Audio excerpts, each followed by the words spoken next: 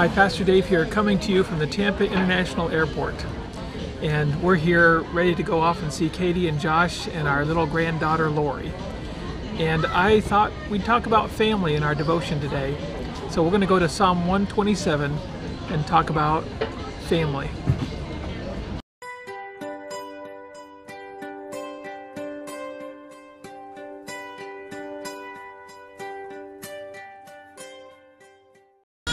So Psalm 127 is about family, but I think the first two verses can be applied to just about any endeavor in life. And it's using different concepts in order to describe this principle. Unless the Lord builds the house, the builders labor in vain. Unless the Lord watches over the city, the guards stand watch in vain. In vain you rise early and stay up late, toiling for food to eat, for he grants sleep to those he loves. Have you ever heard the saying, work smarter, not harder? And I think there's truth to that, because if you know how to do something, a lot of times you know the shortcuts and you know the best way to do it. And so you save a lot of time and trouble doing things the wrong way. Yesterday I was working on the computer and it's like nothing worked. There's days you can spend working all day and never really get accomplished what you want to get accomplished. And then there's days that everything just seems to fall together and work out. And so this passage isn't saying that we don't work hard or that we don't do our best, but it's saying that you really need to have God's power no matter what you're trying to do. And I think in particular, this is true about family.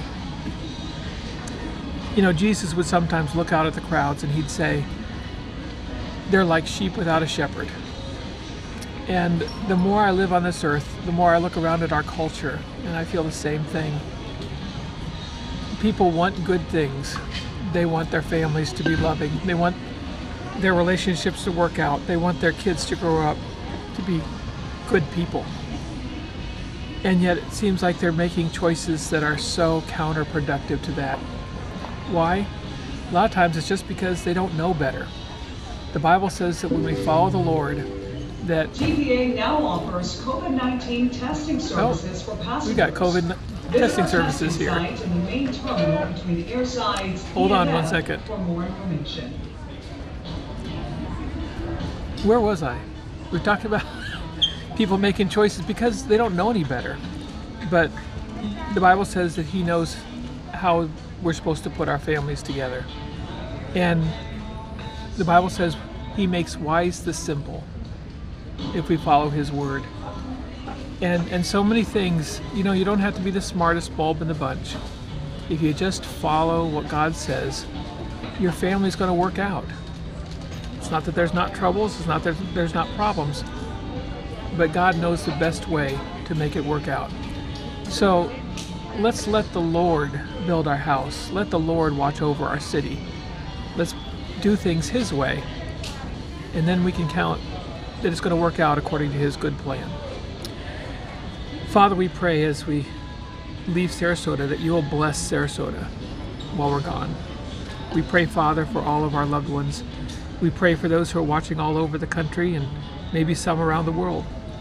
We pray, Father, that we would order our houses according to Your plan, for we know Your plan is always best. In Christ's name we pray. Amen. God bless you. We'll miss all of you, but I'm planning on meeting with you every night, just like normal. We'll see you later.